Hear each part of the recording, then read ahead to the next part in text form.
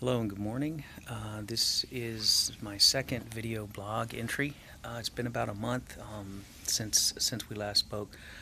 Today's Saturday, July the 5th, and as you recall in my prior video, my first video, I had just shaved my head.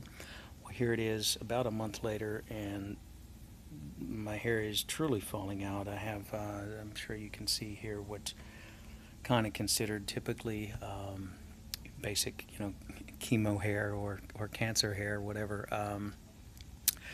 As far as how I'm doing, it's hard to say that I'm doing well under the circumstances. I mean, my blood counts are all next to zero.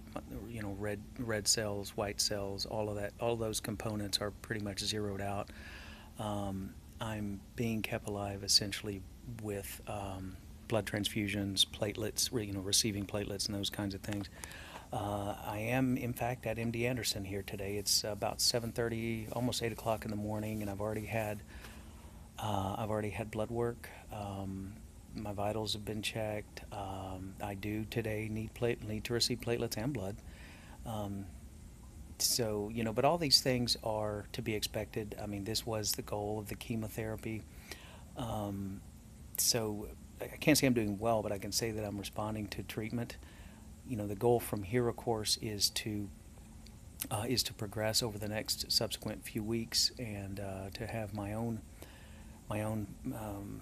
body start producing the blood cells and the blood counts again, and for my own resources, physical resources, to kick in. I will know here probably in another week or so if I'm in remission.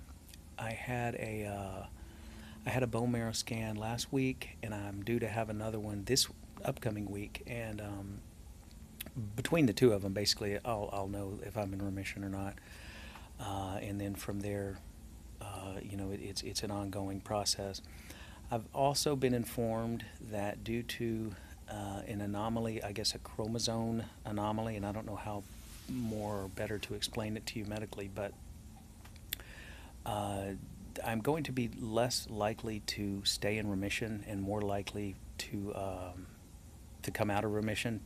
Basically, I may not be as receptive to this treatment as it would be ideal. So they are recommending a stem cell transplant.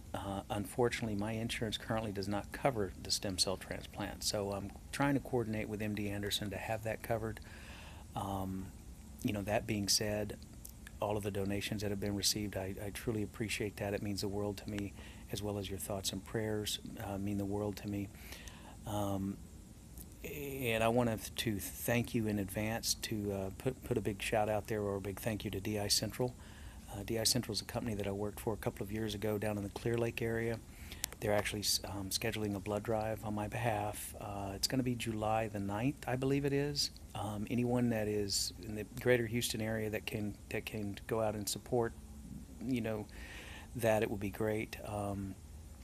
Just message me here on the site or via email, and I can give you any, all the pertinent details. But I want to thank you in advance for that.